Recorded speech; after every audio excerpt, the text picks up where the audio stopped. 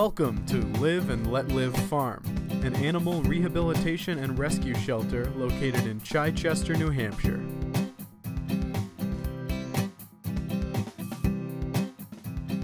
So my mission is to be part of nature and still rescue animals, and for the small amount of land that we have. I mean, 70 acres sounds big, but it's not big when you've built 25 paddocks with run-ins, have 60 horses, I've had as many as 84, rescue all kinds of animals. I would love to have hundreds of more acres where I can have actually big pastures where they could live like horses really live.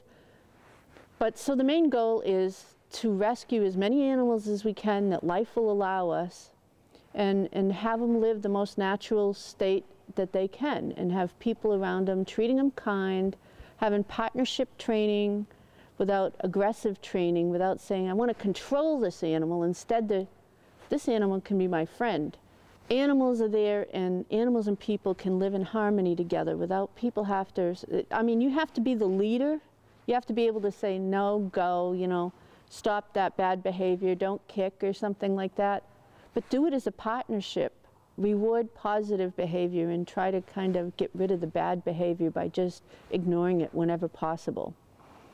So in harmony, and it's pretty hard because the horse world is about control, and although more and more it's becoming in as a partnership, showing how much more beneficial it is, like the clicker training you'll see on this video is partnership. Clicker training is teaching the animal, and you can use it with any animal. We mostly do it with horses here, that the moment is right. So you start that by teaching an animal to touch, and I'll have the horse touch, and it'll be an item in my hand, and I'll say, touch, and they'll touch it, and then you click. And then the reward given away from your body is an extra reward. So all of a sudden they're like, I did something right. They wanted me to do that. And a light goes on, because these animals want to please. They want to love you and they want to please, especially horses, really, really big time. So we get a lot of animals like Cody from a fraudulent rescue. He's got a winter coat on, so you don't see it as much as you usually would, but you see how this is all sunk in? This is his backbone. It should be up here. This is all sunk in from starvation. This is all sunk in here. This should be up like this with meat and then some muscle. This is all sunk in here from dehydration. His stomach looks big because he has worms, but his ribs, my fingers sink into his fur that goes between his ribs. So my big goal, although is rescue for the animals, a place for them to go, a place for them to heal, and know that they're loved and know that humans can be kind.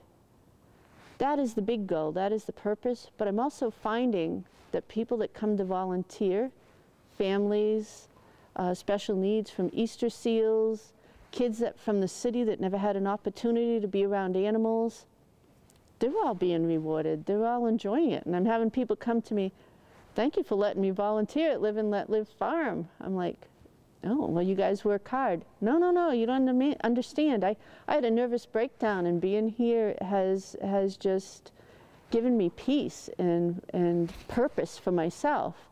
But I never thought of people's inner depressions and things being healed by coming with the animals.